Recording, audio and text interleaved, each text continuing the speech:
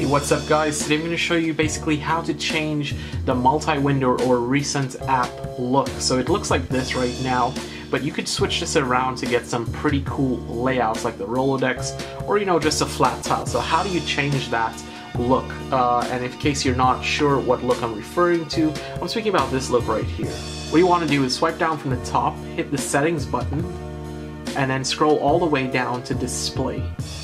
You're gonna press display, and then you're gonna scroll down. You're gonna see recents, and recents is basically the most recent applications that you had. So then you could change it from masonry, which it is right now. This is the masonry tile.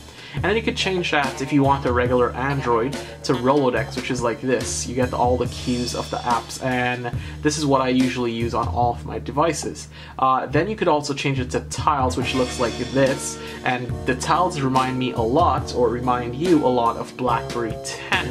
And if you want that look, it's cool that they added the recents. Not a lot of device manufacturers are doing this sort of customization to their OS, and that's pretty awesome. Anyways guys, so that's how you change the most recent app's look.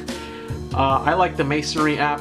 What's your favorite layout app? Let me know down below in the comment section. I'll see you guys in the next video. Thank you for watching. Bye.